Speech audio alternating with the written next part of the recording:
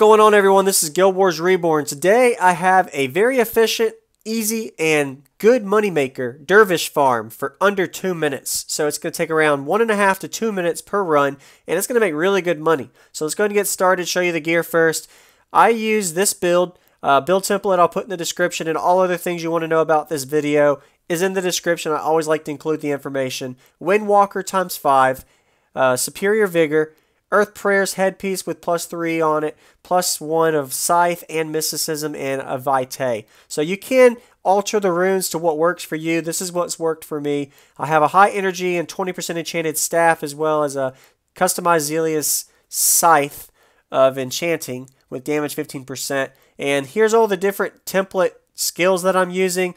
The 2 skills you can alter are the Reborn skill. Some people use I Am Unstoppable for this build, or you could put Ebon in place of that. And then I have the extended enchantments I like to use because I like to extend enchantments. Since I don't use consets or any kind of enchantment boost for this and pecons to make it cheaper, these 2 skills are really important to kind of help boost with this. And use this build for a lot of different Dervish farms, not just for that. So let's go and get started. Right at Temple of Ages, we're going to get into Fissure of Woe. So Obsidian Shards, a big hit. Usually top 3 crafting materials that you can farm. Right now they're around 7,000 platinum each, so really good money maker. If you have Favor, you don't have to go in for cost, but it's a platinum to get in if you don't have Favor. So farming during Favor is a better win for this. So we're going to go ahead and get started. I added heroes because I prefer to use heroes. I feel like the drop rate's better.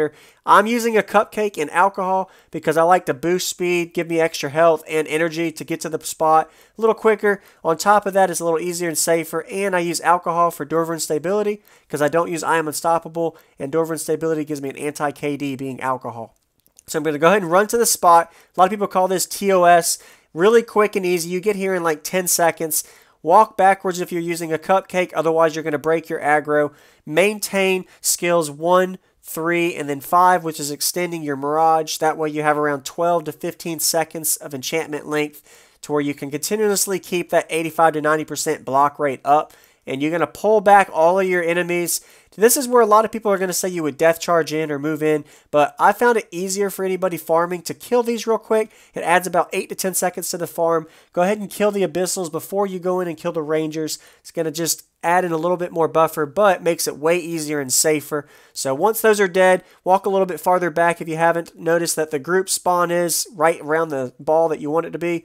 After everything's balled up accordingly, you go in and do your final spike. So this is the Dervish VOS, is what they call it, Vow of Strength farm.